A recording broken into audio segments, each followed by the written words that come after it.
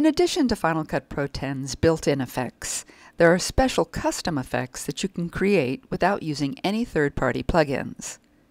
The lessons for these special effects are more like recipes in that you need to use the exact ingredients in a very specific way to make them work. So some of these lessons include shooting instructions as well as specific shot type parameters. A few of the Final Cut Pro special effects we'll learn in this course are cloning, color isolation, color replacement, freeze frame sequences, and how to replace a sky in an image.